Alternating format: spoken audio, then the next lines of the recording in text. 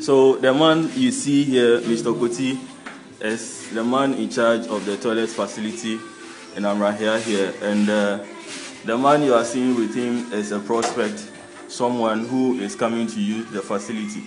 We will just take the opportunity and ask them what they think of the facility. Over in the toilet facility, Kuti find major problems in your area. Problems are not flashing everything.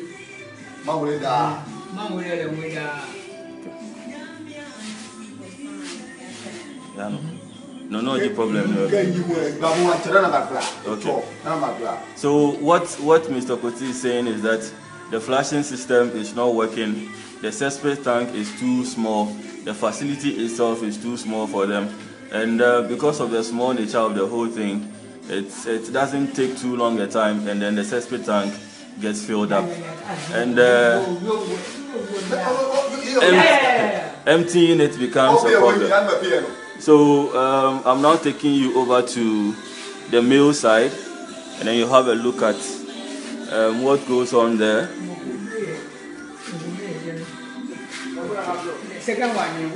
Okay.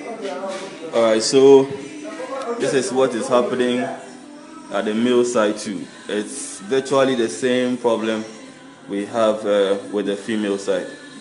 So, like I said earlier on, it's a 10-seater WC toilet facility for the people of Amrahia, but then it is at a very, very, very deplorable state, and they'll be very happy if something could be done about this facility with immediate effect from now.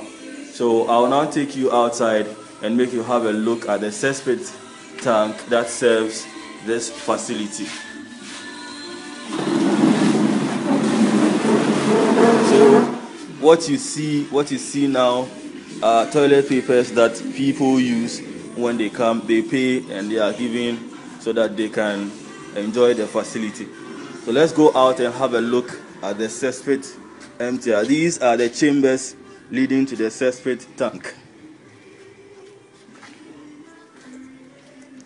Okay, so what you are seeing now is a cesspit tank that serves the facility, and like you can see, it's already broken. So these slabs have been replaced with carpet, and the carpets have been covered with stones to prevent the stench from coming out. So people of Amrahia are pleading if something could be done about this to